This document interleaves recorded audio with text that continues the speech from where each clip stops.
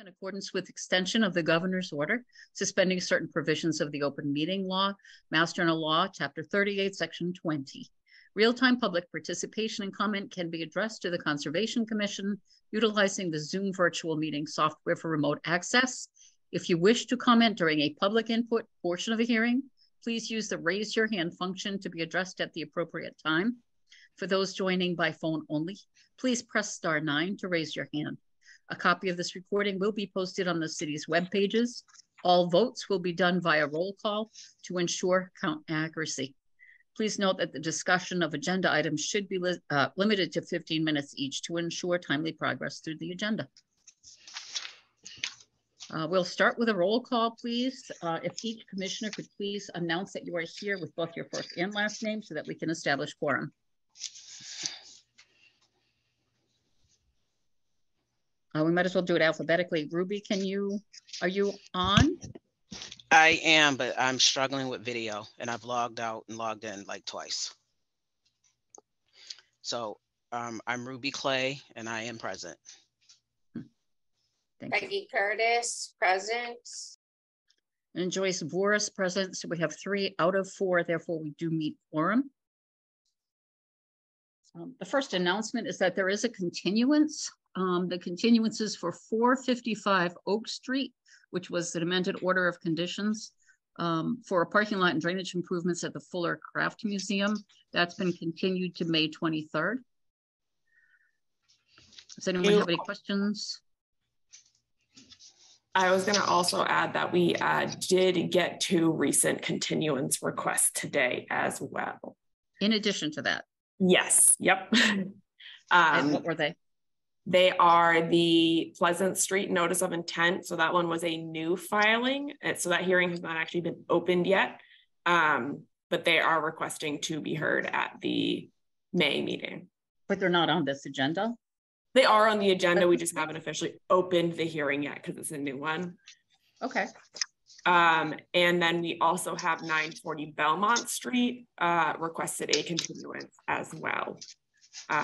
To, I believe it was the next meeting. Okay, 940 Belmont. And Pleasant Street was the one that just said Pleasant Street, I believe, right? Was that the one? Yeah, yep. There just was no address number. Yeah. Correct, okay. yep. Okay. So those are all continued? Yep. To May. Okay. May will be a busy meeting. Yeah, that will. Thank you. Then the first item on the agenda then will be the meeting minutes. There's a motion. Could I have a motion, please, to accept the minutes from March 15th, 2023? Peggy or Ruby, you're both muted, either one. I make a motion to approve the minutes from the 3/15 meeting. Thank you. I'll second the motion. Motion has been made and seconded. All in favor? Clay, aye. Curtis, aye. Boris, aye. The minutes are accepted. Thank you. The next item on the agenda is 30 Oak Street Extension. This is a discussion. Yeah. Only, correct? Okay, yep. Elise, if you could summarize that, please. Yeah, absolutely. So 30 Oak Street Extension, basically the planning department received a request for somebody to come out and review some marked trees on the property to see if they would be something that could be removed or if they would have to file or kind of what situation that would require. So I went out on March 22nd and I observed there was 4 different trees that were marked. 2 of them were in the riverfront area. And although they were dead, still important habitat. And where it was observed that there was no clear safety concern or danger in that regard, I did not give a recommendation that those ones could be removed. And then the next 2 are within buffer zone to bank, and they might be within some bordering land subject to flooding, but regardless, they were trees that could be removed if a RDA was filed. So I did kind of let them know that. However, when I was out there, I did observe violations of the Wetlands Protection Act. So that was inclusive of some debris and pea stone piles that were kind of around the corner of the parking lot and within buffer zone to the bank of Levitt Brook, potentially within the riverfront area, potentially within the floodplain as well. So I had sent a notice of violation, basically requesting that they remove those piles, that they seed the area and restore the area, and that they, the owner or the representative, attend the meeting to kind of discuss with us about what had gone down, what had occurred at the site. There was also a poured concrete slab under a dumpster that was kind of at the corner of the parking area there. I was not sure if that was a more recent item or not, but that was kind of another item that we wanted to discuss. So I'm not sure if perhaps the property owner, representative, or anybody is here. I do believe they received that notice, as we did get a return green card on that one for certified mail. Before we check that, could you explain for the public what an RDA is? Sure thing. So it is a Thank you. request for determination of applicability. And so that can be used for a variety of different situations. Usually it's more often used with buffer zones, but it's basically allows sometimes either tree removal, work like that, without having to get an official permit. It's kind of a way of saying, you know what, you are working within resource areas, but you have or are planning to take the appropriate measures not to impact those resource areas. So it allows for the work with a less intense permitting process. Without having to go through a whole NOI and all of that. Yes, yeah, there wouldn't be a full order of conditions at the end of it. It would just be a determination. Okay, thank you very much. Mm-hmm. Rob, is there anyone, or whoever the co-host is there anyone here to speak for anyone from 30 Oak Street Extension? Do you know? I do not know. I've got a Bruno Silva with their hand up. I don't know if that's the applicant or just a concerned citizen. Might be associated with 803 Crescent Street. Further down on the agenda, I'm not sure though. Okay, hang on. I will try to chat with him. Oh, hand came down. Okay. All right. I do not. Is there anyone present for 30 Oak Street Extension? If you could raise your hand.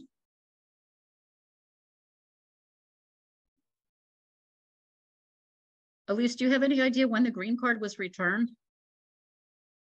I'm not too sure if Isaiah or Rode has remembers maybe when it was received. I know we sent out the notice. I believe it would have been late March. So at least a few weeks ago. With that said, it's kind of up to the commission if they would like to give the owner another chance to come back at the next meeting, if you want to escalate the situation, or kind of what the commission's thoughts are on this. We receive it on the 19th. Okay. The 19th of April? Yeah. Yes. Oh, that wasn't that long ago then, huh? But that was the date of the last. Yeah, since the meeting was rescheduled, yeah. I'm not sure if that might be a reason as to why they're not here today. Mm-hmm. Commissioners, Ruby, Peggy, have any feeling? I mean, maybe you go ahead, Type. I don't have a reason not to continue to the next meeting and give them a chance to answer our question about the concrete slab under the dumpster, whether that's something new, and what their reasoning is for removing the 2 trees. As it states in the letter, that one of them is not doing anything, and it's adding to the environment. The other two, I could see a possibility because they're leaning towards the dumpster. But since this is the first time we've heard about it, I think it would be okay for us to continue that to the next meeting. Ruby? I agree. Okay, that sounds fine. Okay, that's fine. So we will extend, should we extend a phone call perhaps? I could either send just kind of another courtesy letter, just requesting that they attend the May meeting, or I could see, not sure where I would find a phone number per se. I believe it's like an apartment complex. That said, I could definitely make an effort to reach out again to them. Sometimes I think a personal phone call is actually a little bit more effective. Yeah, I'll see what I can find on that. Okay. Madam Chair? Yes. If I could ask that the commission continue that to a date certain, which is the next agenda, next meeting date, and I'm hoping somebody can remind me what that date is, because May 13th. Oh, 23rd. Yeah, it was rescheduled, I believe. Yeah. Someone can confirm. Okay, perfect. Right. Right. So that would mean that we would ask that person, that whoever, someone from that complex to appear on the 23rd. Correct. Right. To address the concerns. You know, it's difficult because they're trying to do the right thing to come forward and say, okay, we need to cut these down. Yes. And then when you go out there, if you find something that's actually a problem, then you don't want to issue an enforcement order for something. They were trying to do everything the right way anyway. So yeah. Yeah, that's what we're kind of trying to solve it without that before. Yep. Of course. Okay, so commissioners, is that okay with you? Just that we will continue. I make a motion that we continue to the May 23rd meeting and have a letter sent out reiterating the stipulations that Elise has already outlined. Okay. Clay seconds the motion. Okay, I don't know if we need a vote on that. I don't necessarily know, but we can vote for it anyway. Yeah. Okay, the motion's been made and seconded that the commission matter for 30 Oak Street extension be continued to May 23rd on that motion. May I have a vote, please? Clay, aye. Curtis, aye. Voris, aye. Then that has gone forward then. Thank you. It's been accepted. Okay, number 3, another commission matter is 35 Westwood Avenue, order of conditions expiration. And yeah, so this is, I kind of just wanted to add this on the agenda just as a quick reference. Basically, we received a letter that regarding the 35 Westwood Avenue order of conditions. It was set to expire October 4th, 2022, but based on the joint guidance for permitting that occurred basically during the state of emergency, the guidelines allow 462 days of an extension from the old expiration date. So, you add 462 days, you get a new expiration date, which for them would be January 9th, 2024. The reason I kind of also wanted to make sure that the commission was aware is just that, we might be seeing more of these. I'm not sure if you've seen this in the past, but just kind of want to let you know that we did receive that letter, that they are correct with their expiration date. And there's, unless you have any comment, nothing specific required. Just wanted to make you guys aware. Okay. Commissioners, any comments? Quick question. Is this a case that Eric Diaz is working on? See. Yes. Point. Yep. Okay, he's got his hand up. I'm going to allow him to talk. Good evening, everyone. Hello, Eric. Mr. Diaz, how are you? I'm very good. Thank you for taking the time to hear this. 2 things. One, I just wanted to announce that I was here in case anybody had any questions. But more importantly, I think my question is simply, the project is currently under construction and my client needs to get a sign off on a building permit. So I am assuming that if the commission is in agreement with our interpretation of the joint guidance, and we all agree that the permit is still active, then they would be able to receive that sign off, no problem. Is that? I would have to be perfectly honest, just look into the specifics of this order.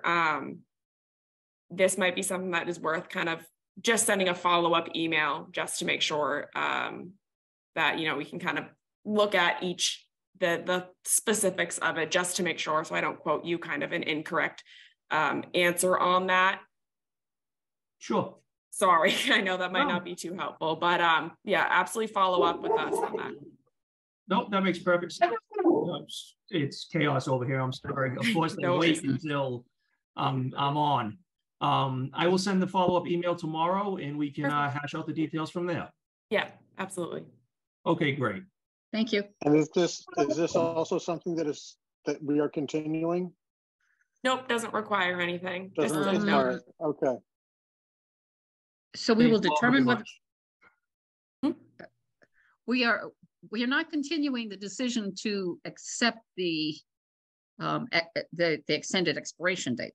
No, right? there's no continuances or anything required. Oh, it's only required when there's a public hearing. This is just kind of an informal discussion. And we will follow up with Mr. Diaz tomorrow, kind of regarding his other question on the permit. Mm-hmm. Okay. As far as permitting. Okay, thank you. Thank you. The next discussion item is the Blackledge appeal. It's the Pleasant Street, Union Street, Easton, Brockton apartment complex. Joyce and I attended the on-site that there was for DEP with the applicant and the appellant, and we kind of all had our big fun discussion. So that was on March 16th, the day after our March meeting. And essentially what it boiled down to, and Joyce, feel free to add anything, but we're basically, the applicants are putting in monitoring wells as requested by the Easton Conservation Commission. So they have put those in. They're still waiting on some information relating to that. DEP is kind of on hold, as far as I am aware, kind of on their decision-making, waiting for more information, and then they'll kind of let us know. I do know that the applicant did respond to the Hill Law appeal letter with their own letter, kind of reiterating that they are doing the monitoring wells, and more information will follow. So that's kind of the gist. We're basically still waiting. It does sound like the applicant does not want DEP to issue a superseding order of conditions. But it's hard at the same to say. time, you can't really determine until the monitoring wells are done what will happen, I think. I know that there was the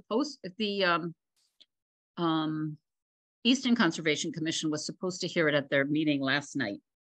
And it was continued until the May 22nd meeting. May 22nd meeting, because they're still waiting to get more data. So apparently what data they have so far isn't enough to make a decision. So they'll let us know. Basically, we'll be provided with data as it comes from DEP or from the applicant. So we're still waiting at this point. That's all I got to offer you as far as Blackledge appeal. And I do believe, if you can correct me if I'm wrong, Elise, that if it's found that the water table is just too high and they have to change, if they have to change the plans, then those plans will have to come before us once again for an amended order of conditions, and then we'd have to hear that. It would be another public hearing process. Yes. Absolutely. Commissioners, any questions at all? Nope, you just answered. That was what I was going to ask. Would we have to, if any changes, would we have to do a whole nother public hearing on that? Okay, thank you. Okay, thank you. Kyle, any questions or anything? Thank you. Okay, and let's see. Do we need to make a motion on that? Nope. No, I don't think so. There's nothing to do. Just an update. A good question. Yep. Another commission matter is a 2023 sewer system rehabilitation project. We might have skipped one. I believe. Oh, Yeah, the enforcement order. 803. I'm sorry. Yep. Absolutely. Number 5.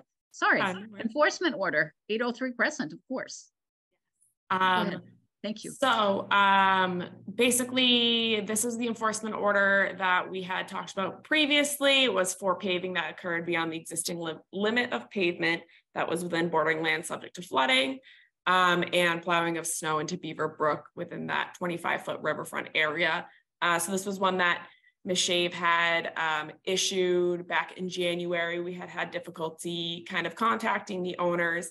As the commission requested, I did give the owners a call on March 23rd, and I spoke to Mr. Silva, and he had indicated that they had purchased the property recently, or actually in January, around the time that the enforcement order was issued. So we had basically issued the enforcement order to the previous owner, which is kind of why he had not received our efforts to reach out. So the phone call was kind of his first time being made aware of it. And so we had requested that he attend this meeting and to discuss. And I do also want to note that we amended the enforcement order to have the correct owner. So we will have to re-ratify that enforcement order at some point. We could do it now, or we could hear what the property owner, if he has anything to add, in case we want to add anything to or adjust anything within the enforcement order. So that's up to the commission on the order of ratification or property owner input. I think the property owner input would be important first, and rather than having to change anything afterwards, so it would get better. So, Mr. Silva. Yes, I believe I see it. Yeah.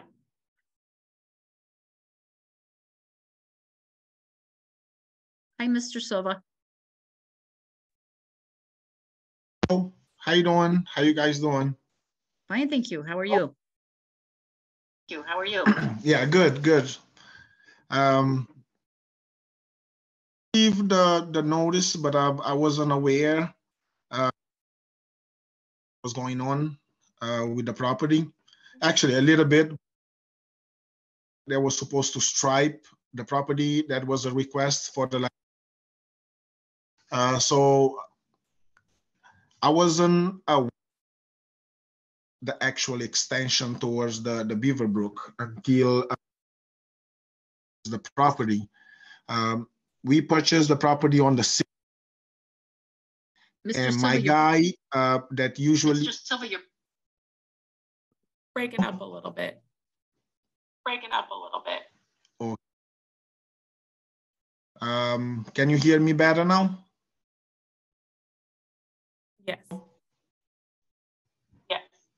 Yes. So the plowing of the snow that used to plow the snow in Dorchester for me, it wasn't much snow. We had to do a strike for the license commission, but unfortunately that day, so I asked my guy from Dorchester, he has no experience, so he came towards the river. Maybe it was a mistake. There was no snow after that. I'll not do that anymore, or have anybody just move it to the other side of the building. You know. Mr. Silva, I'm a little. You mentioned something about. You mentioned something about stripes. Yeah, they have on the parking lot. They have to put the lines. Oh yeah. Was that parking area the parking area that was of concern, Elise? Yeah. So basically, Megan had observed that the area had been repaved recently. I'm not sure when exactly. I'm not sure when exactly. Hold on, please. Hold on. There is a huge echo. Is everyone hearing this huge echo? Where are the technology people? Help. What was that from? Is it still there? Silva has got his phone and computer or something is repeating on his end. If he could make sure that he mutes himself, and I've got him muted now. So Elise, you were in the middle of stating something? Basically that the biggest concern from this was the parking area. So it was paved closer to the resource areas, closer to Beaver Brook than the existing condition. So it had kind of encroached. She did also notice the snow plowing. So I understand and appreciate his Mr. Silva's recognition of that. I think the bigger concern was the extension of the parking area that does require an after the fact filing. So my understanding is if you have a lot of pavement, then the interaction between the water and the pavement changes what happens at the wetlands, right? At the resource area. At the wetlands, right? At the resource area. Mr. Silva, do you have both a phone? Mr. Silva, do you have both a phone and I'm not using my phone at all. I'm just on your computer? You might let me move closer to the router.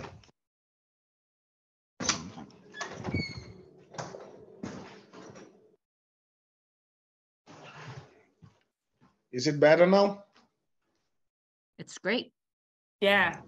Can you hear me better now? Yeah. Much better. Okay. Thank you. Yeah, I spoke with the previous owner. He was telling me to move the gas. A lot of those pavement was damp. He fixed it. He fixed some portion that was legally on towards the back of it, towards the back of the building. 6 foot long, 8 to 10 feet wide that goes across along.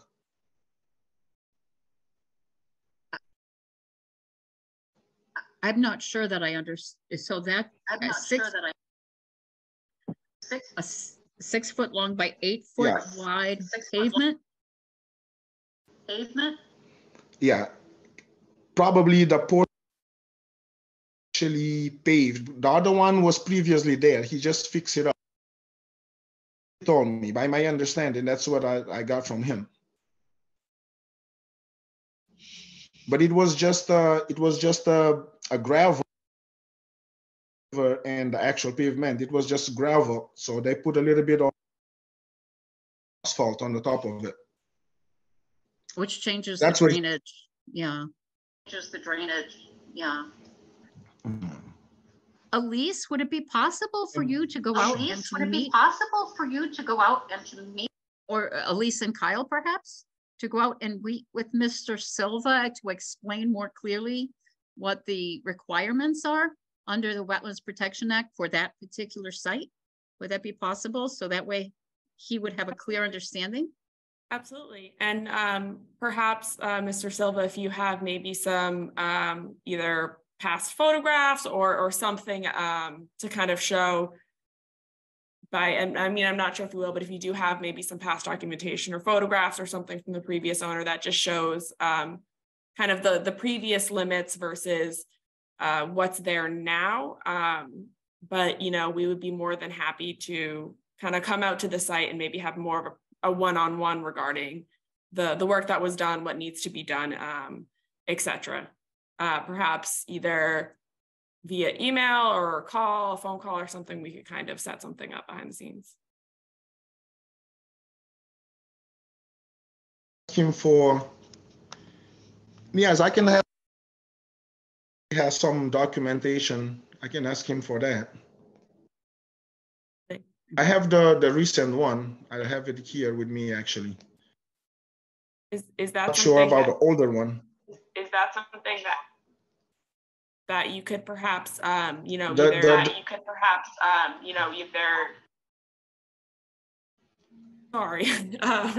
virtually send along via email or something? Yes. You mean now or afterwards? Oh, afterwards. Oh, okay. Yeah. Yes, that's possible. Okay, so Mr. Silva. I'm gonna dig a little bit and see what I can find about what the board.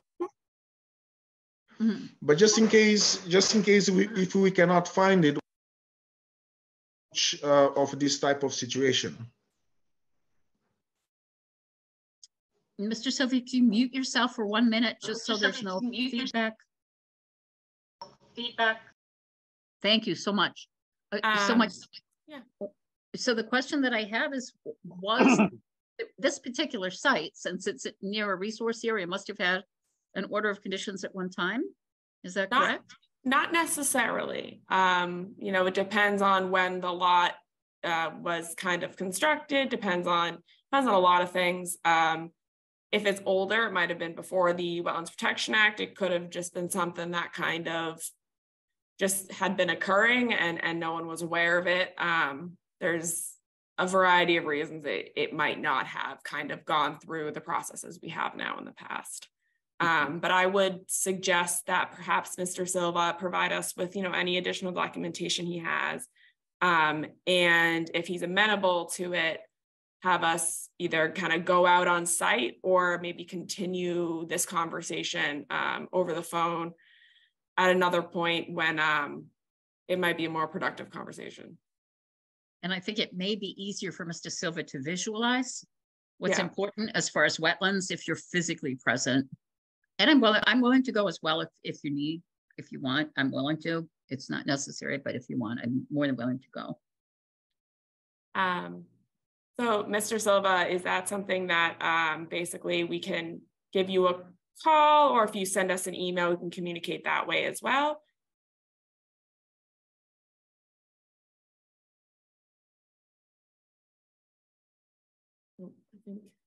Mr. Silva?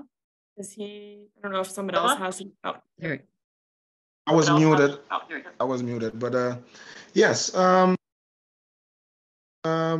A wetland is something, I have an idea, right? But I'm not regulations. So now that I have get more knowledge so I can better protect it. Mm-hmm. Any suggestions if you guys can visit, or if you guys just want to do it calls and emails, I can do that as well. But I'm willing to do takes to make things better, you know. Since it is a resource, area, I do believe that a visit would be appropriate. And you can arrange that with with Ms. Tripp and Mr. Holden? Yes. Yes. Okay. Yes. Definitely. Commissioners, do you have any concerns? I found that I have missed probably 40% of what he said. So I'm lost as to what he understands, what he has conveyed to us as his understanding.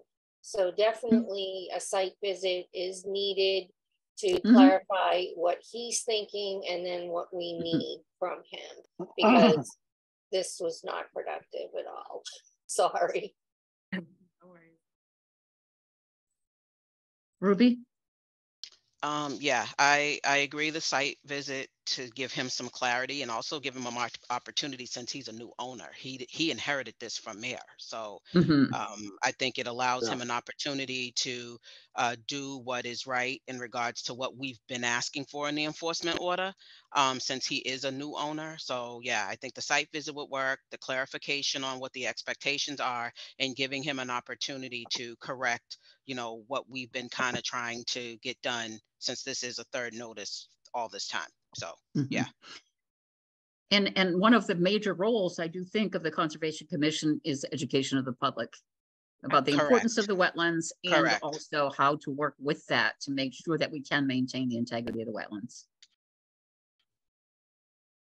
Okay, so Elise and Kyle, you'll take it from here with Mr. Silva, correct?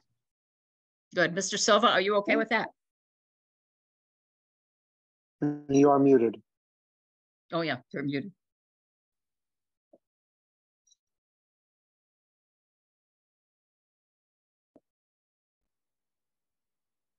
Mr. Silva, are you still there? You're muted. You're still there? Oh, yes. Yeah, I'm unmuted now. Okay. That's okay with me. That's fine. Great. Okay. Okay. Great. I agree. Okay. We will, I'm sure we will learn more next meeting. Thank you, everyone. I'm sure we will learn more next meeting. Thank you. Thank you, Mr. Silva. Okay. And then before we move on, we just do have to ratify the amended enforcement order regarding this for because Mr. of Silva. the different owner. Right. Okay. So I do entertain a motion to ratify the amended enforcement order for 803 Crescent to reflect the correct owner. I'm sorry. Still hearing echoes. Motion has been made and seconded. The vote, please. Clay, aye. Curtis, aye. Loris, aye. So we've ratified the amended enforcement order. Thank you. Now we can get on to the 2023 sewer system rehabilitation project, correct?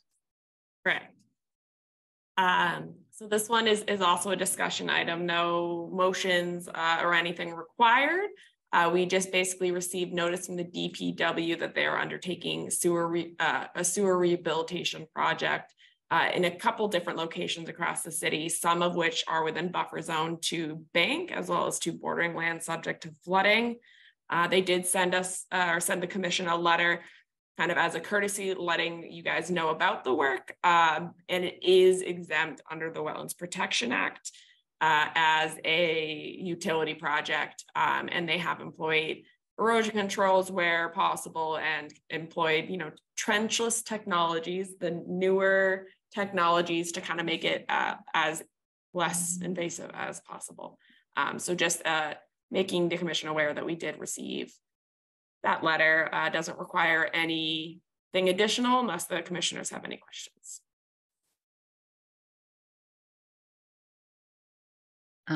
Ruby or Peggy, do you have any questions? Where is this occurring again? Is this over in the Bridgewater, Brockton area? This is a different one. Okay. Elise, do you have the ability to share your screen to show that? I do. Let's see. So this one, it's kind of tough actually to share the screen on this one.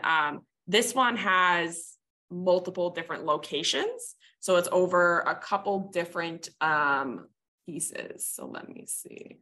Elmwood, West Elm, White Avenue, East Ashland, Calvary Cemetery, and yes, Main Street. Yes. So there are a series of FEMA flood maps as well as kind of GIS screenshots showing the different areas. So let's see. I can share my screen. You guys see that? All right, so I know it's sideways and I don't know that I'm going to be able to turn it. Excuse my inability to use technology. But there are, so it's basically kind of spot areas, a couple longer sections. We have, let's see, a couple areas. This one might be within the bank area. And we also have that's near Ellis Brett. That's near the Ellis Brett Pond. Oh yeah, yep. So it's kind of a couple different locations. I think they said 8 were within jurisdictional areas. Everything else was just around. But so this is another one. It's all within existing roadway though. So yeah, I apologize. It's not a super helpful sharing on my end. I'm curious as to who chose these streets and why they were chosen? I think it's just out of kind of necessity. So it's repairing existing damaged infrastructure. So I think they probably did maybe a survey, kind of looked around and saw what areas either had cracks or something kind of similar to prevent any further damage. Or Are these worse. also the 100-year-old pipes or the sewer pipes that they were talking about earlier this year? That's a great question. I'm not too sure. It doesn't say anything specific regarding that in the letter. It just says it is some sewer spot repairs 12 to 18 inches below the surface. Mr. May, is there a new sewer commission now? Is that correct? Or is this? There's a new stormwater commission. Stormwater This is all, this is sanitary sewer. So that's different. So this is straight DPW. Yes.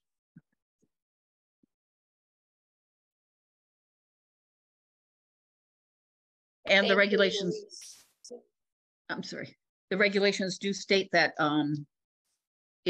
well, they're exempt anyway because of utilities, correct? Yes, yeah. And they are doing, employing, basically the exemptions is as long as best management practices are employed, and they do have those employed. So that is that.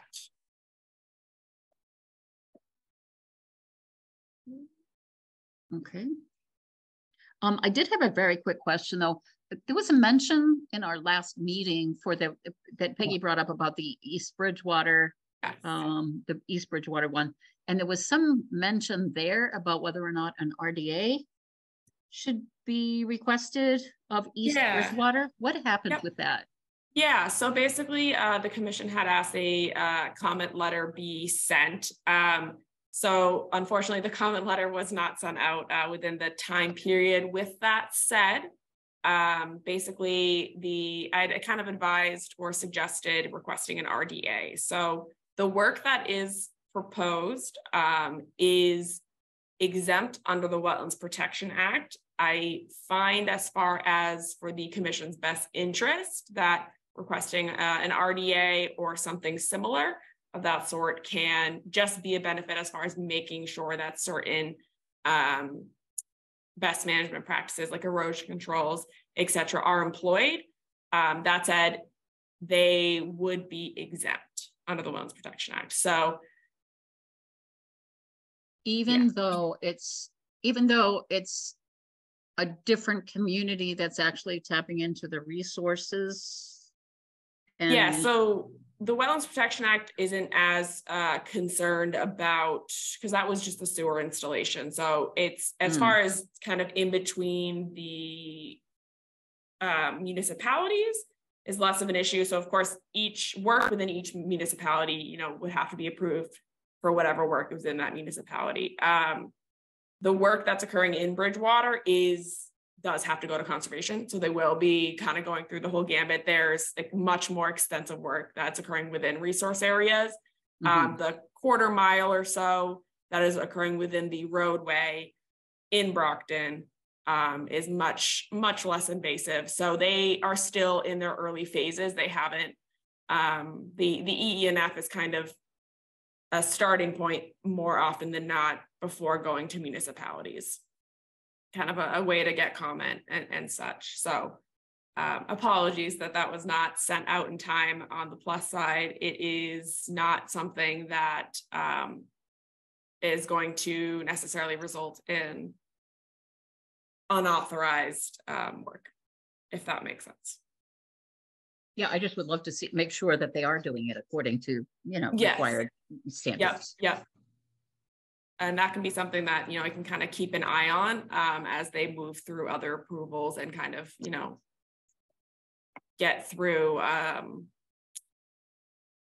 process. So if you like, I could kind of check in on that or still kind of, provide a notice or of sorts if the commission would like. Yeah, that would be appreciated. Yeah, absolutely. But thank you. Peggy, Ruby? Again, this is all commission matter. Do you have any questions or anything, any comments at all about the Dice Bridge or whatever? I know it was kind of last month's agenda, but I know in the minutes there was mention of something Nope, else. So. I'm good. Yeah, no, Okay. It makes sense. Yep. Okay, good, thank you. Let's see. The next one would be vote or anything on that matter. No, it's just no, I don't think so. It's just informational and it's okay. Yep. And let's see. The next one is Pleasant Street, which has been continued, correct, to May 22nd. So that one we don't have to worry about. Notice of intent. The next one is 940 Belmont Street, VA Hospital. That one was also continued. Continued to May. Wow. Yeah. That's right. Yep. That's right. Oh my goodness. I know, right? Wow, that really shortens our agenda, doesn't it? Okay, good. Okay. That's been, it seems like that's been going on for quite some time. Yes, that one on Belmont, Beta did do a third peer review relating to stormwater. So that was something that they had done. It is uploaded in the commission's drive, and I believe that they are just working on responses to that. Okay. Okay. Yeah, because there were still some outstanding things there. Correct. Yeah. Beta's letter did note some outstanding stormwater concerns for the most recent revised plans. Okay. Thank you. Then that will bring us to number 9, which is the enforcement order, notice of intent for Claremont Avenue, map 180-1042.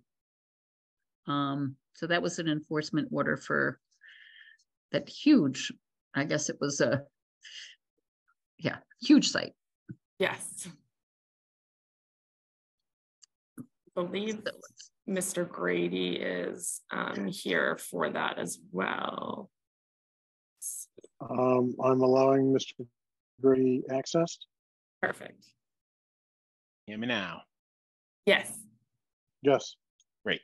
Thank you. Do you have video also, Mr. Grady? Yeah. Yes. I don't see that I can screen. No. I don't see that the video button is available on the Zoom here. Oh, I can screen share if you want, but I don't see that either. There you go. Promote your panelist. Good. Thank you. Thank you, Rob.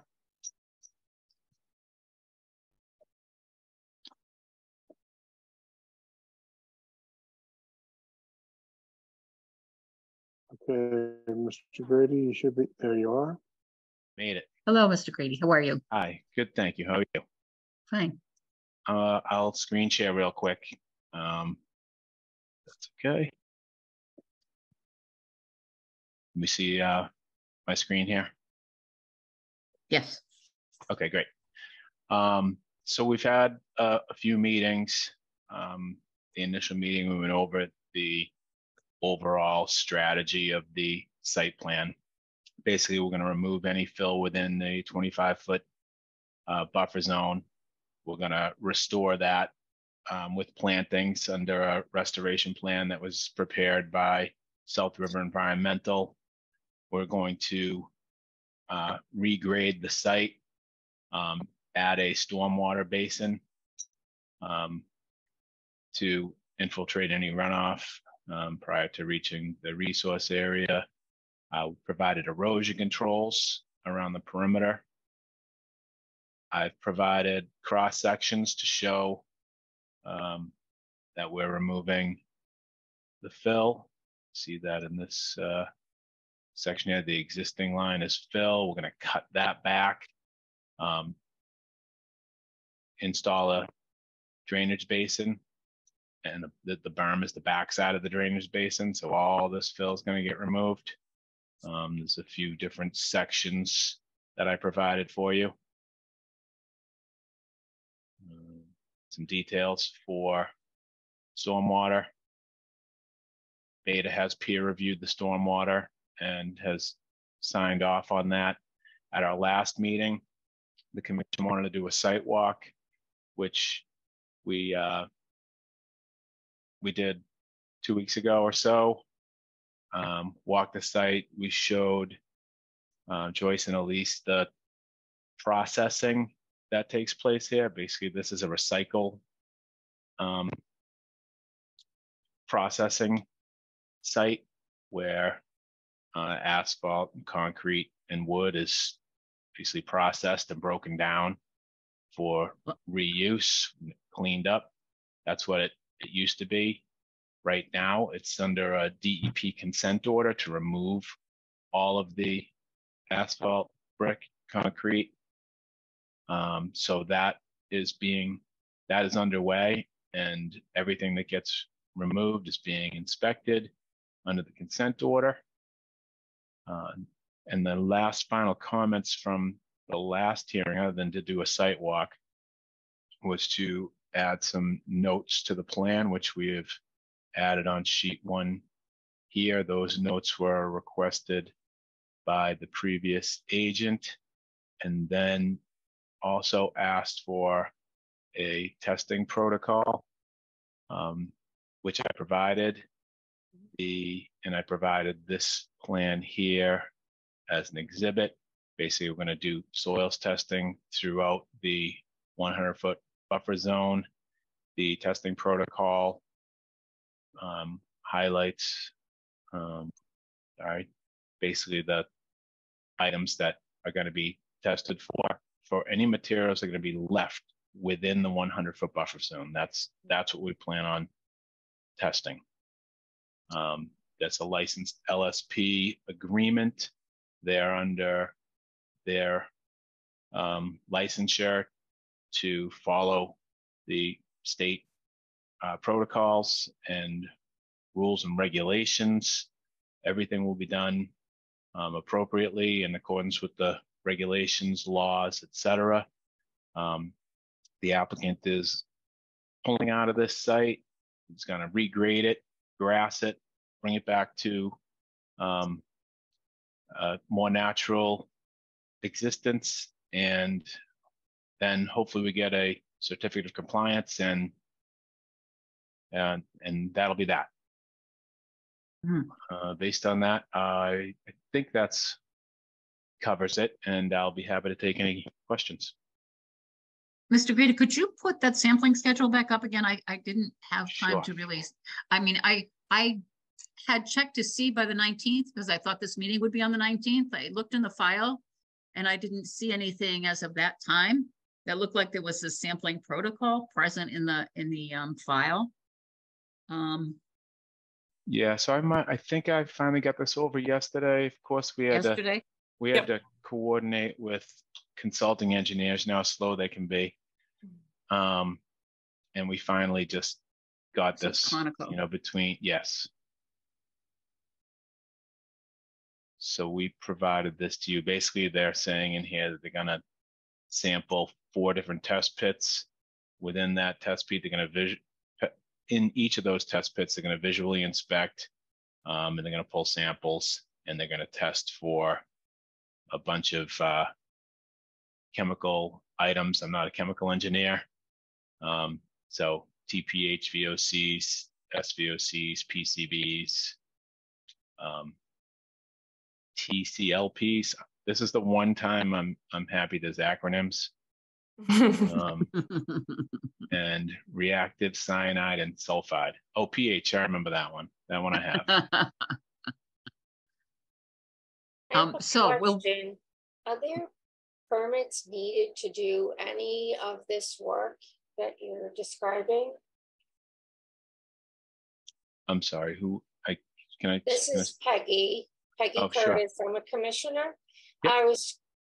I was asking if there are permits that are needed to do the testing and the removal and the movement that you're describing. Yeah, so currently we're under a consent agreement, which is a permit with DEP to remove the material. And then if any of these chemicals are encountered, then they will follow the protocols under these methods that are highlighted here. Mm-hmm. They will follow the required protocols. So the permits are basically the one we're under with DEP, the permit we're under with you, and then following the protocols for the licensed site professionals. So they are licensed in the state of Massachusetts to follow regulations, requirements, and methods. And if I heard you correctly, you said you're only doing testing in the 100-foot buffer zone. So what about the rest of the property? The commission has jurisdiction within the 100-foot buffer zone. So we are permitting with you. So therefore, we're providing you with assurance that any soils that remain here are clean. And we've done test holes in the site. The reason why I'm asking that question is that if you only clean up the 100-foot buffer zone and the rest of the property is not, during the rains and leaching and things like that, would it be possible that any remains that are contaminants would leach into the 100-foot buffer zone if the rest of the property is not cleaned up? So the site was filled with site fill and brought to grade, and then the materials on top are asphalt, brick, concrete. It's being tested continuously under DEP's watch. There's been no chemicals, materials. There's nothing that's indicated that there's chemicals that are toxic. Any of these chemicals have not been encountered to date. And we are doing a good cross-section for the commission, random cross-section within your jurisdiction to further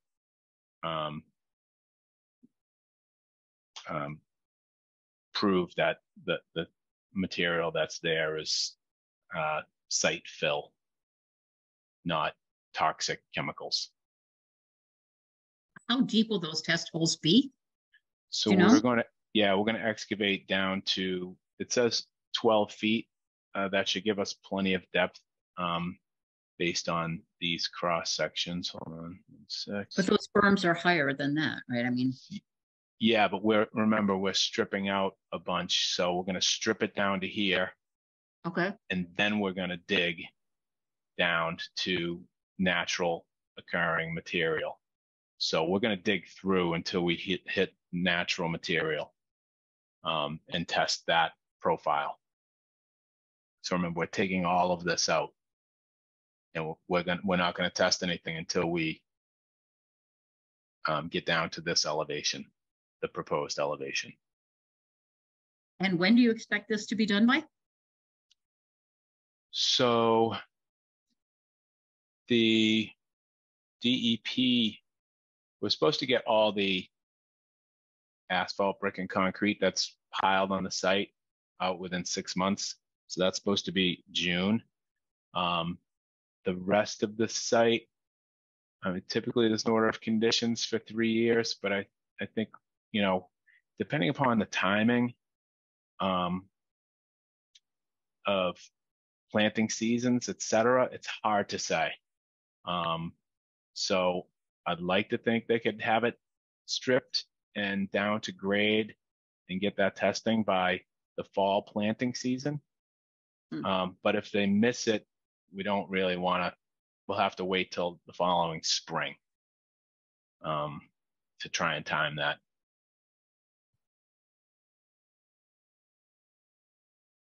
Otherwise, they're moving quickly over there to remove the stockpiles.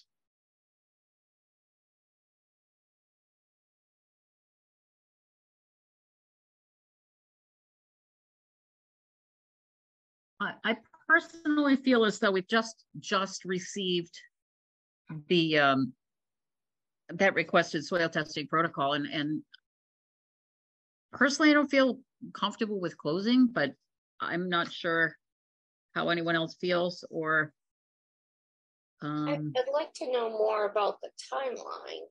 Is the property removing these materials by selling them, or are they removing them by dumping them somewhere else?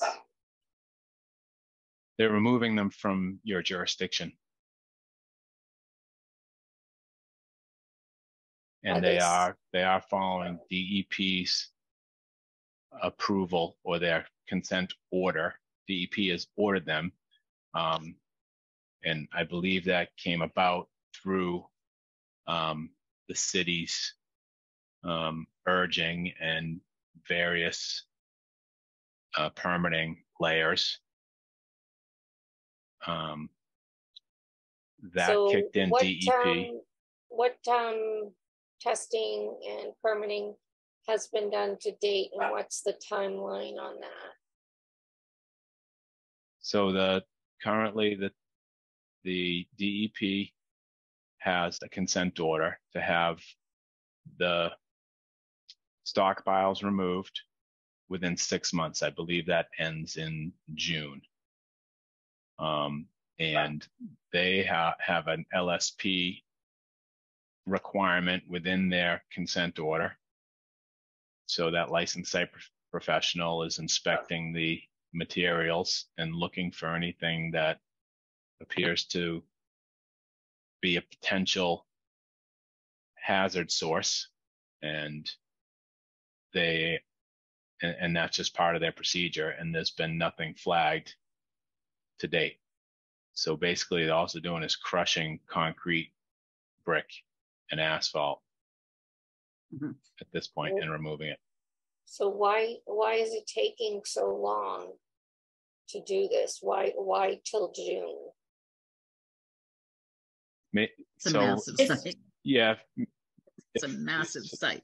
If you are on the site, you could see that they're really moving pretty fast considering the volume of materials.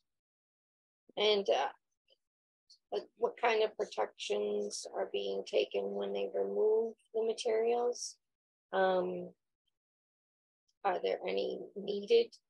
Are they going onto dump trucks and then brought to a DEP approved place? Correct. Or is that not out Quick of our question, Mr. May? I believe this may be outside of your jurisdiction. It is. Yeah, wetlands, it's outside of the wetlands part. Yeah.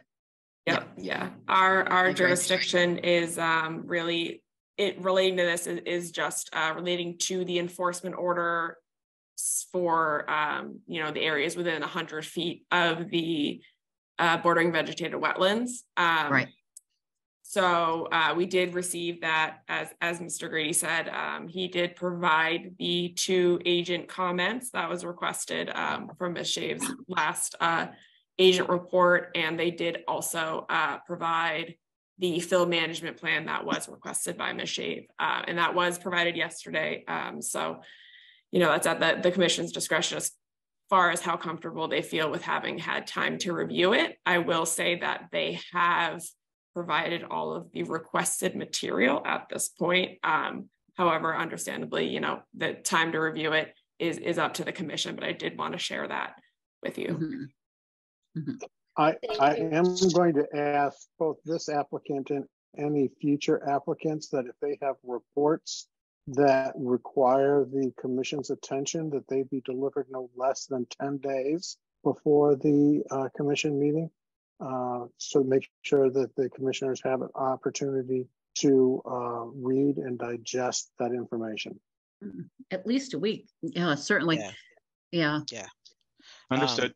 I got it to you as soon as I obtained it. Yep. Sure, that's fine. I'm just making a blanket statement here. Yep. You're not the only one. That's appreciated. Really. Okay. Ruby, do you have any questions?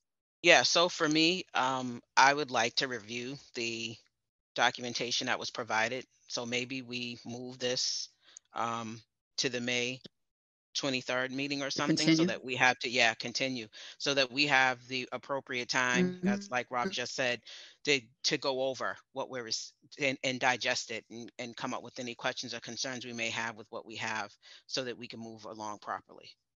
I just have one additional question too, just because of this whole concept of a soil testing protocol, with a schedule.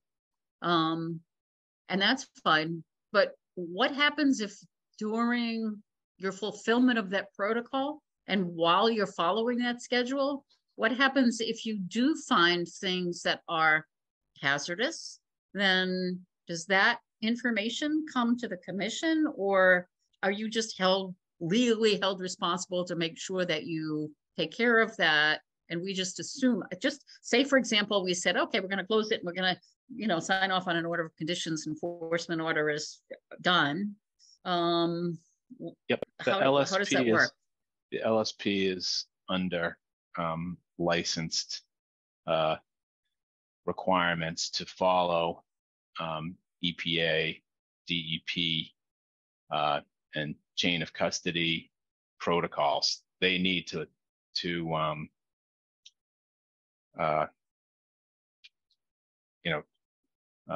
what's the word I'm looking for? To basically report it. They have to report it. Yeah, report. Thank you. And they would, okay. I'm sorry, I just have never come up with this before as something to consider. So it's completely an educational opportunity for me. Yep. Yep. Appreciate it. Sure. Thank you. Okay. I do believe too that we should be able to open this up for public comment if the commissioners feel like they've had their questions answered. Yeah. Okay. I do just want to add to, I'm not sure if the commissioner saw that we did get a email from Miss Lisa Crowley that was added into our commission's drive, just to make the commission members aware that is in there. When did that go in? I didn't. It was only a couple hours ago. It was this afternoon. Oh, okay. Yeah, correct. Yeah. But for any further review, that's in there for your consideration as well. Okay. Okay. Great. So we will now take comments from the public. Use your raise your hand function to be acknowledged. When it's your turn to speak, state your name for the record.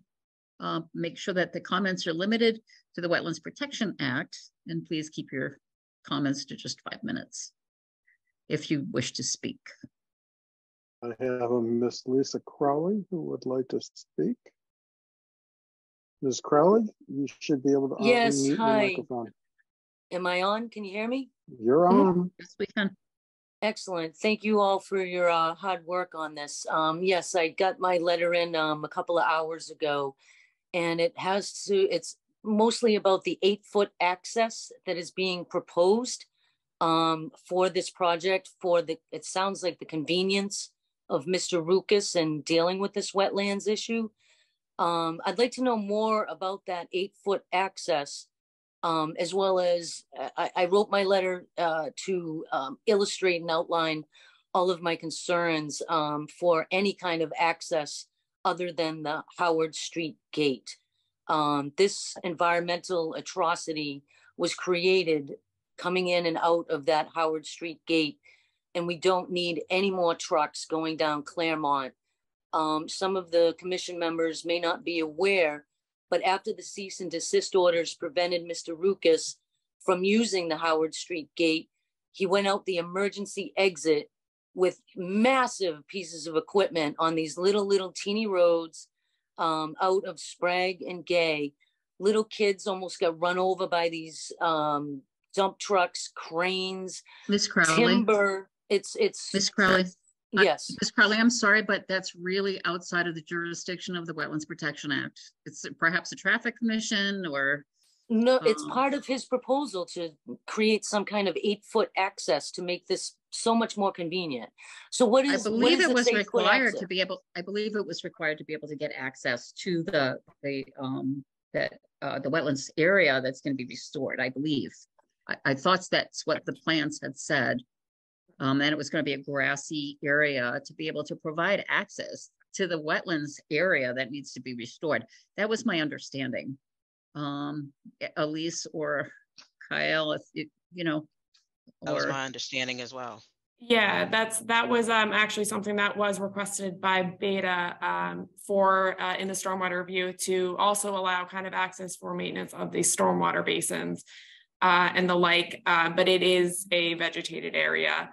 And, you know, I'm not sure if anyone else on the commission has anything to add, but perhaps Mr. Grady would also like to add relating to that question, if that's Sure. okay with you, Chair. So Elise, yes, that Beta in their peer review required that 8-foot access way for maintenance purposes of the basin and for maintenance of the 25-foot no disturb zone. It needs to grow in. If some of the plants don't take, we need to be able to get in there in a reasonable manner and replant them. So I think that was the thought process. That was not a request by the applicant. Okay, that's good to know. But will Mr. Rukas have access to that vegetated roadway to bring in dump trucks, cranes, timber, anything else? What is that to be used for? Because you can fit a dump truck in an 8-foot way. I don't think things are coming in. Go ahead, Kevin. Yeah, that's within the buffer zone, and it would be within the Conservation Commission's jurisdiction to shut that down immediately. The 8-foot access doesn't go to anywhere. Basically, it goes to Howard Street entrance and back. It doesn't go out to Claremont. And again, that's within the conservation's jurisdiction.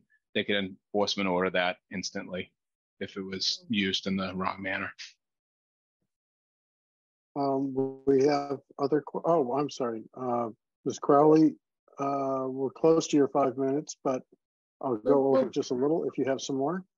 No, that's very helpful, because the way it came across in the plans, it seemed as if it was going to be an access road out to Claremont. So no, I'm happy that it's not. Thank you. Good, Lisa. Good. Are there any other attendees that would like to speak to this issue? Ms. Lasso would like to speak or had her hand up.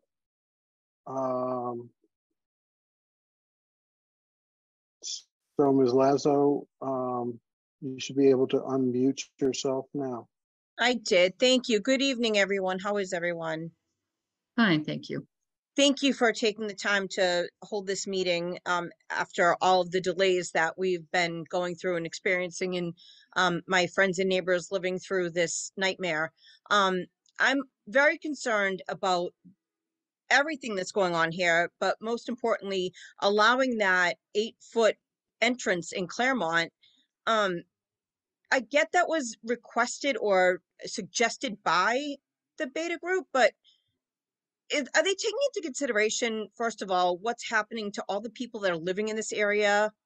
And second of all, have they done a structural integrity test on the street to make sure that the trucks and the equipment can be handled by that street? I know that there was a report on the streets of Brockton where many of the streets in Brockton, and especially those little teeny side streets over in that neighborhood, don't have the structural integrity to hold those kind of equipment trucks. And I personally live on a street where my street's been destroyed by development. And I'm just really concerned that you guys will allow this to go on, especially with all of the delays and all of the lies that this developer has provided to you all in the past. Ms. Lasso? Where do you prove that he's actually going to take this? Ms. Lasso, we really have to keep everything focused on the Wetlands Protection Act. If it's necessary to be able to have access to that wetland area to maintain it, we don't have much choice. And Mr. May, I'm not sure if you know of another, a department or another person, another group that Ms. Lasso might be able to take her concerns to? Listen, we've taken our concerns to everybody out there, and it seems to be that this developer has connections in the city, and so it keeps getting pushed off and pushed off. So my concerns are that if he made this huge mess without having the Claremont Street access, why can't he clean it up without that access? He's just doing more damage every day and hurting these people over there every day by getting these things continued and not actually doing what he's supposed to do. He's averting any kind of cease and desist orders. He's illegally grinding over there. And he's not just grinding over there to clean up the area. He's selling the materials that he's doing over there. People, please know this is happening. He is performing illegal duties and he is profiting from it. Okay. Ms. Lasso, thank you very much. Activity is outside of the commission's jurisdiction.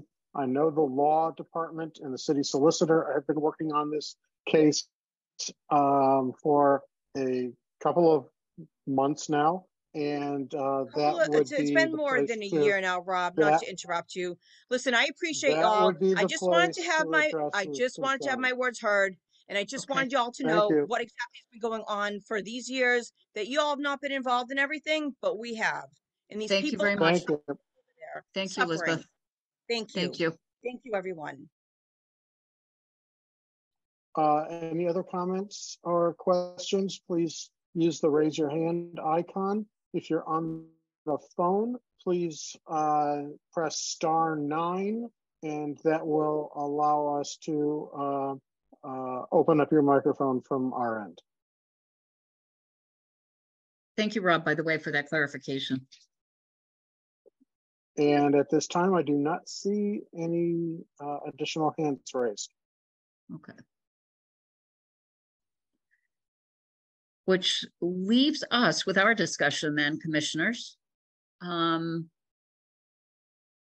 We have a choice of either closing the hearing or continuing to the May 23rd meeting. I would like to make a motion to continue to the May 23rd meeting for this issue. I'll second that motion to continue. So the motion has been made and seconded to continue to the May 23rd meeting. And I really appreciate the time, Mr. Grady, that you've taken for this, but we really do need to review it just a little bit more, understand it a little bit more. And okay, yeah, perhaps we'll have time to resolve it at the next meeting, perhaps. Yeah. Yep. Everything's submitted, and I'm available for questions. Okay. Thank you very much. Also submitted in your file, please remember there's an abutter letter, a butter's email. So thank you. For us to review. Thank you. Yeah, I haven't seen that at all. Thank you.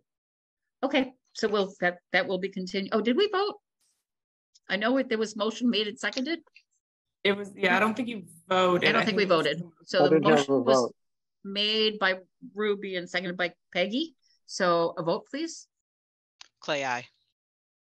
Curtis, aye. Voris, aye. The motion carries. That will be continued. Thank you. Thanks a lot. Have a good night, everyone. Take care. You have a few additional items that just popped up between our between last week and today that we would like to discuss on the agenda. Yeah, so we actually have two enforcement areas to discuss, and I believe Kyle and Rob may also want to add just a little discussion on the Brockton ordinance.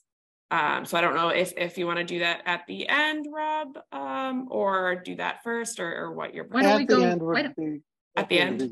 Yes, please. Okay, perfect. All right, so we have an enforcement issue at 19 Otis Street. So I'm not sure if that's something you guys have seen, but I will, we have photos in the Google Drive, and I will just share my screen quickly.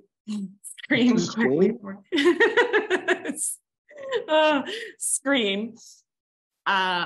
So the building department made us aware that there was construction of kind of a retaining wall area with a pergola occurring at 19 Otis. It was reported, I believe, by a neighbor. Wow. So these are some photos of the area that was constructed. We have a staircase that goes down into the brook. So where is Otis Street? What is that brook? Do you know? That's Salisbury Brook. Is it Salisbury Brook? Really? Yeah. So this was something that we just been made aware of on Thursday, and Kyle had kind of gone out to the site and taken these photos, and we have kind of looked at, we put kind of some materials together for preparing an enforcement order, and figure that, you know, at this point, since it was such a recent observation and the building department has issued a cease and desist, that we would kind of bring it to the commission and see if you would like to issue an enforcement order that's requiring the restoration of the 25-foot riverfront area, basically restoration of this area to existing conditions. I do want to note as well that it does appear as though this portion of the construction may also be on city-owned property. So it appears that most of it is on city-owned property of the recent construction. So it would basically be a enforcement order requiring the restoration of this area to existing conditions. That would also be inclusive of a surveyed plan to kind of determine where the property actually is in relation to the completed work, as well as having kind of a wetland scientist or, you know, equivalent professional employed to determine what resource areas are present and how they were impacted. And ultimately, this is not something that we could do an after the fact, say, filing or permit on, as this work is not something that would meet the performance standards under the Wetlands Protection Act for any of the resource areas that are present. So this would be some a enforcement order requiring restoration. So I wanted to make the commission aware of that, and yeah, if you have any questions. And you said it's predominantly on city land, but it is not. This is not a city construct, I assume. Yeah, correct. It appears that it, from aerial footage, it appears as though I can tell that Salisbury Brook is on the city-owned land, so at least a portion of this construction is as well.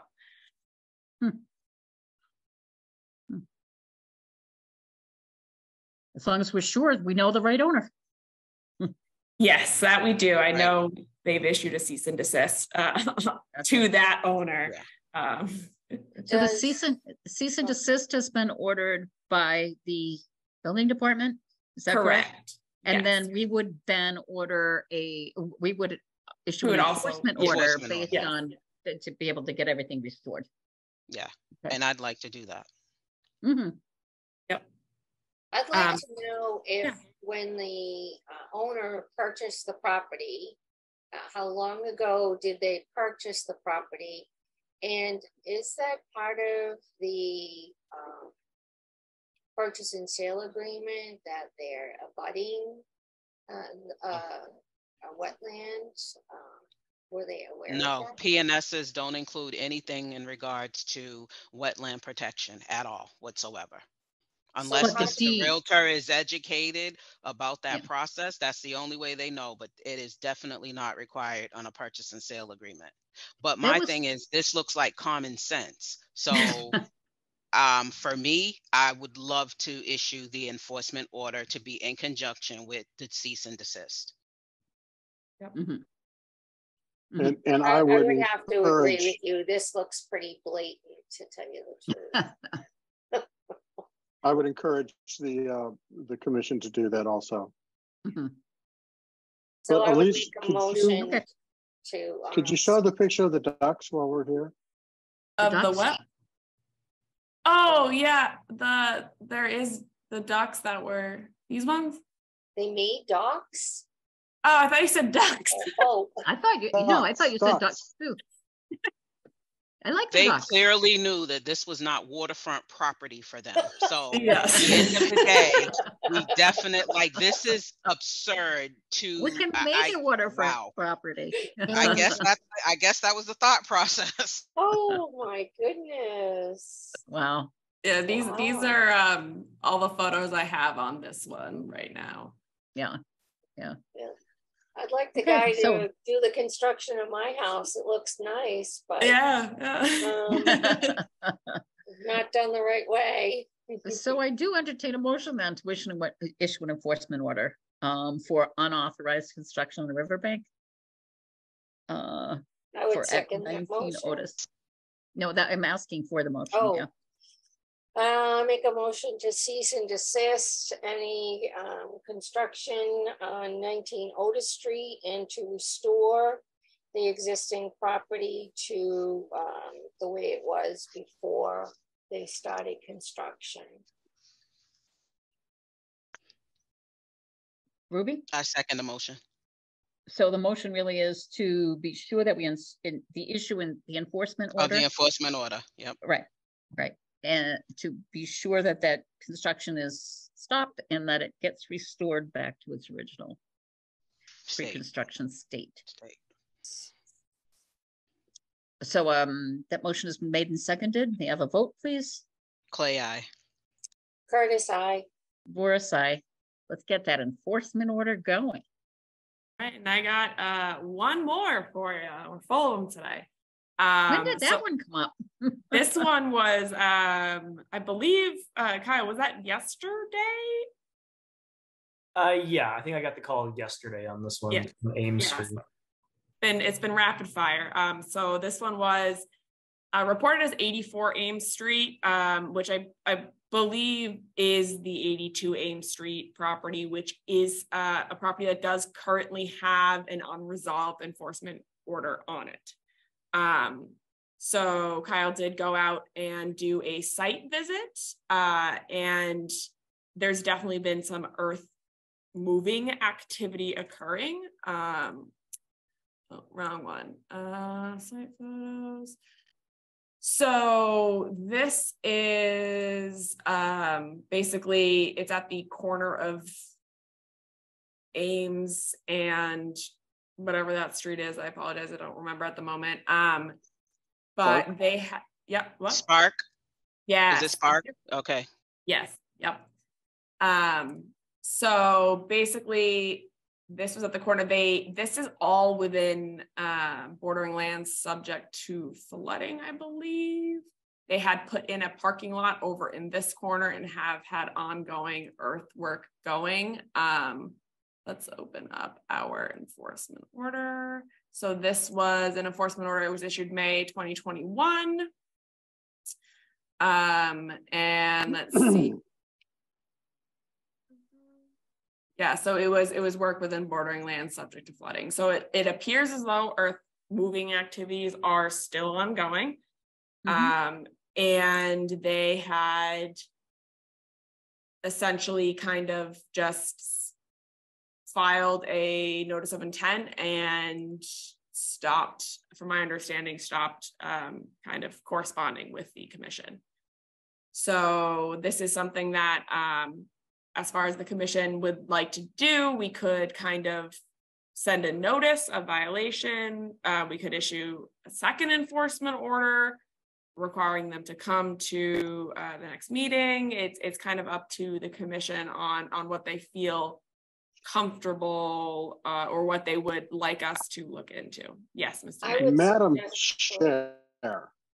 Yes, Mr. May. I would recommend that another cease and desist order be issued, and that whatever else Lee said, but also that you ask the city solicitor to come before the Planning Commission and explain the Conservation Commission. The conservation. Yes, I'm sorry. That's okay. Before the Conservation Commission and explain the city's efforts to enforce those cease and desist orders. because that would certainly help us with our ordinance, I'm sure. No, I agree. I agree. It seems ridiculous that these enforcement orders are just ignored pretty much, you know, once it seems that an NOI start, you know, gets going, and then, you know, and then you have how long before you actually have to get a complete certificate of compliance or anything. It kind of and looks so to everything me just like drags on. they thought we would forget about it, because that was in 2021. This is now 2023. So I think they thought that if they left enough time that we might forget about it. But I know when Megan was here, we went through a series of what happens if you don't go by the rules. And first of all, there's a letter that goes out, then there's a second letter, and then I think there's a fine applied. So yes, we do need to get a little tough with this group, I think. Well, and unfortunately, the authority does not have the power to levy fines on their enforcement actions at this point, which is the whole purpose of having a wetlands ordinance, and putting some pressure on these folks. But I'm sorry, That'll be the last item on our agenda, right? I'll get off That's my coming up. soapbox. Yes. That's coming up, Rob. Yeah. Okay, so Kyle or Elise, in your experience, would it be most beneficial to issue another enforcement order? Is that to enforce the first enforcement order? I think at this point, I know it probably feels like a bit redundant, but all we can do is kind of keep trying, keep a record of everything we're doing. And then, you know, if we need to down the road, but we'll see where it takes us. But I do think it's worth issuing a second enforcement order for non-compliance, and seeing at the very least if maybe we can get the, you know, owner, applicant, or whoever to kind of come talk to us and see where, you know, what happened, and ideally, hopefully, what we can do to get this resolved finally. So the next enforcement order would require then that the owner come before the commission at the next meeting in order to address the concerns that have been evidenced, right, by your visit. Yes. And you know, discuss the work that they're doing that is unauthorized, which is clearing and vegetative removal and such within the bordering land subject to flooding. Okay, so we will need a motion then for that, right? For an enforcement order for that we send another enforcement letter, that we request the owner to appear before the Conservation Commission, and that the city solicitor be also requested to come and address this issue. Do you think that having the city solicitor present at a Concom meeting is the way to go? I do, because the enforcement orders, I mean, we're issuing them. We're doing what our process is supposed to be. Somebody's got to explain how do we hold people accountable with the cease and desist, since they manage that. So, I mean, I think having some insight into what that process is, and then them understanding what our process is, we need accountabilities. So I guess that might be the only way we can get the information, or at least get some concise feedback on exactly what the expectations are from us and for the city solicitor, so that we understand how we kind of meet in the middle with these infractions. Mr. May, do you normally send, once we have enforcement orders and they've gone through several rounds of, okay, they're really not doing anything, then does that entire case just get sent over to legal? Oh, yes. That entire, and it just sits there? Or I'd read something about there not being enough. Go ahead. Sorry. Well, I'll just say that they are sent to legal. They're sent to legal. But then we don't ever hear anything about what's happening with them. Is there, okay, why don't we just invite them? That's fine. That's a good thing. I mean, perhaps we could even do it as towards the end of the agenda between us and legal. So that way it's, or not. Figure out the maybe order of the agenda, kind of sometime on the in between. Yeah. We can discuss that too, offline. And it could be a commission matter, certainly not tied necessarily to just one enforcement order, but just make it a commission matter perhaps at the end. So that way people that are hearing other, that are here specifically for other things don't have to stay. They don't have to wait, but they can stay if they want to hear it. Right. Right. Does that sound reasonable, Mr. May? Sounds good. Okay. Okay, so do we have a motion to issue? I had a motion. And I'm seconding the motion. I'm seconding the motion for the enforcement order for the non-compliance of 8284 Ames Street. Okay, so the motion has been made and seconded to send out another enforcement order for 8284 Ames Street. That motion has been made and seconded. Let's take a vote, please.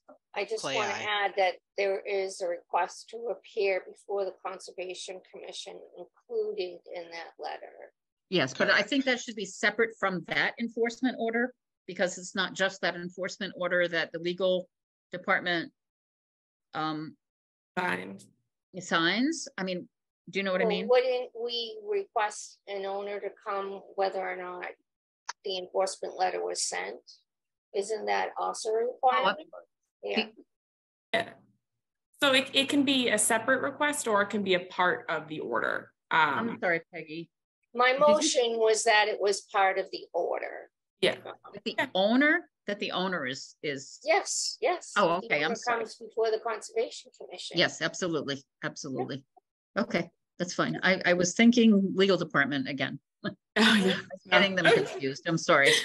Okay, so the motion has been made and seconded that the owner be notified to come before the Conservation Commission at the next meeting and for a second enforcement order hearing.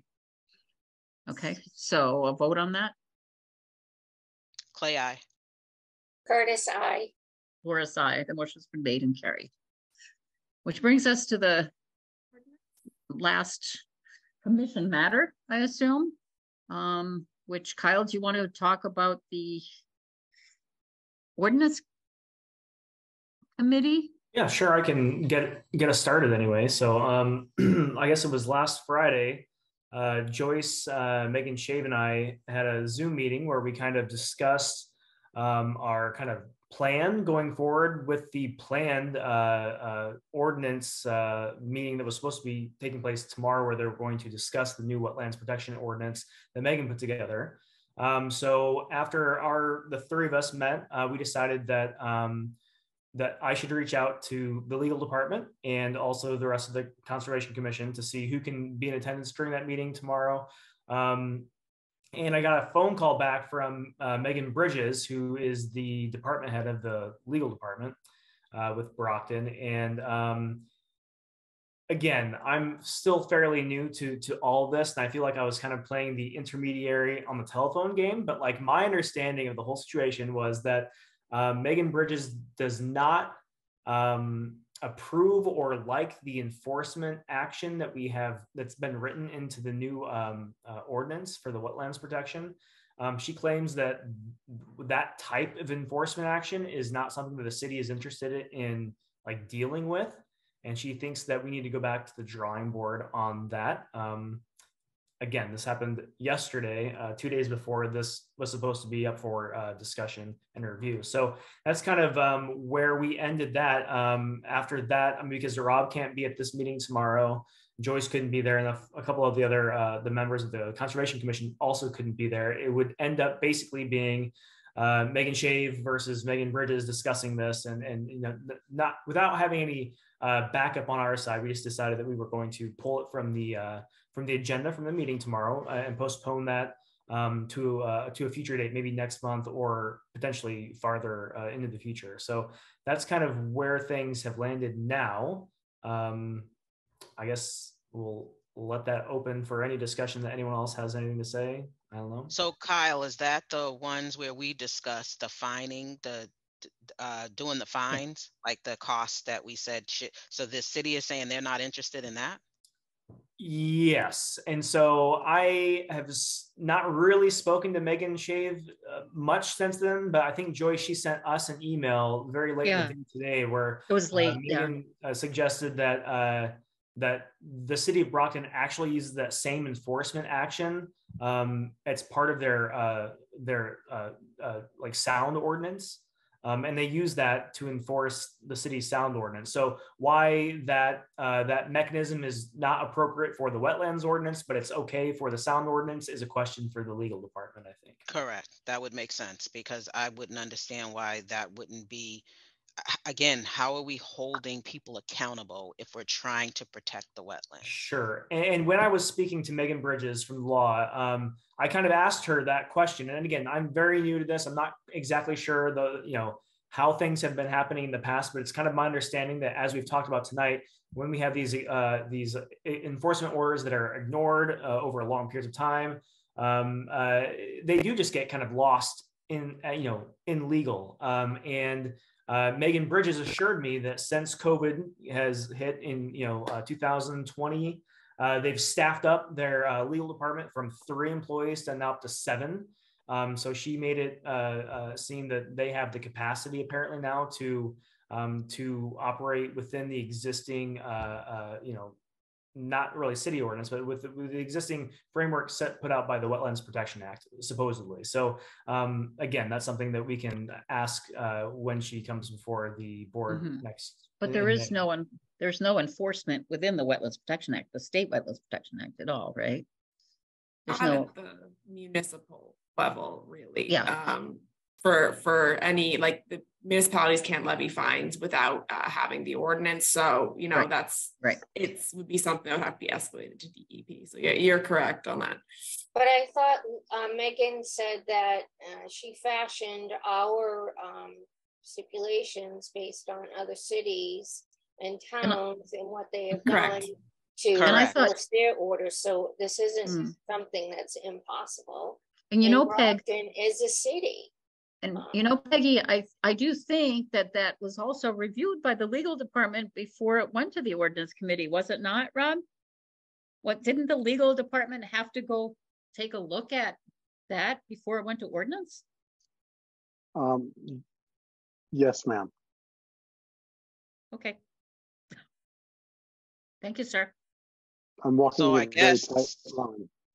So I guess my concern is, what's the difference from it going to legal when Megan presented it to her having it now? I guess what's changed? And I don't know. I'm confused. I don't care if it goes to legal. Confused and disappointed. But I mean, I guess if they reviewed it and said it was okay, what's the difference now? Yeah, and I'm not sure, so that's another question that we could ask Megan Bridges if she comes and attends the next meeting. I just don't want it to go on and on and on. As a commission, without enforcement, then we have no teeth. Do you know what I'm saying? For any of these, whatever the Mass DEP issues, etc. So if you're an owner or a property owner and you're bordering wetlands and that your city is not going to enforce, then you build steps right down to the river and you put you put a little deck right there and you can put your little lawn chair there. Exactly. That's my point. And they will know this, and then our whole conservation commission is moot at this point. So yes, we need some teeth. Okay. So the only thing is, I hope it doesn't go on because we talked about this whole ordinance thing, I would say a year ago, and then it seemed to just kind of disappear for a while, and then it did come back. Unfortunately, Megan was gone, and she had been like the primary scribe of the entire thing, I think. And that makes it more difficult, I think, a little bit. But then again, maybe not, because we can take it up anew. I just don't want to put it off too long. I wouldn't want to see it postponed 6 or 8 more months and then have all these other enforcement orders that are coming up and not being followed through. Yeah. We'll see what happens next month. And the other thing is the ordinance committee lets you know like maybe a week and a half before that they're having a meeting. It's like, I would love to go, but I do need lead time to make sure that I'm able to get there, especially since they're in-person meetings. For those of us that are volunteers for such things. Our pay grade doesn't allow us to be readily accessible.